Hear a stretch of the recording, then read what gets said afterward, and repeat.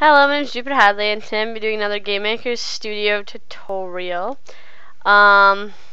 Basically, I'm going to show you, this is really great graphics, guys, so you're going to see these graphics be blown away. Sarcasm. Basically, I'm going to show you how to make some random objects that sort of move randomly. So yes, that's what I'm doing. And you can make the green border around here like see-through if you want, or match the background, so you can just place it over the background. This border is the only way I could figure it out, to be honest, to keep them contained.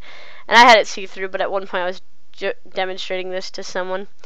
It's basically two objects, an object butterfly and an object wall. Your object butterfly, under its create event, you need to set alarm to 10, which means basically if you don't have this alarm, it's going to look like the butterfly is glitching out, or whatever object you have moved just is glitching. So basically this is saying every number of steps, well, this bit is going to end up saying every 10 steps it moves in a different direction. So if you want it to stay following a certain direction for a longer time, add a bigger number there. And it says it goes to alarm 0. Alarm 0 also says 10 steps, so. And it sets a new direction of motion, random 360, which means random in any way at a speed of 3. So I did this all with code. And then if it goes to the wall, it reverses its direction because it's a butterfly. The butterfly is also solid and visible. But that's seriously it.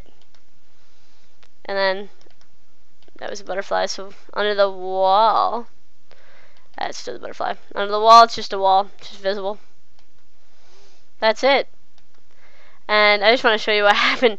The first time I did this, I just had like basically set a random direction of motion, I think.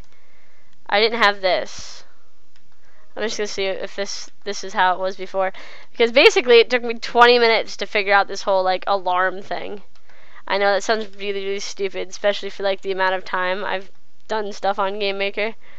But this like random 360, there you go, speed of 4. Oh, I don't need that. Basically I had just this going and it just looked awful. So I have more action in the create event, but just trust me, this is the best way to do it. I looked up several tutorials, and they basically made it look like they just spazzed out all the time, and I was so angry, and it took me forever to figure this out, and I was so angry when I figured it out and was like, I'm stupid. So I just wanted to show it to you guys. Sorry, these have been like a bunch of really short little tutorials. I'm documenting everything and got a new computer.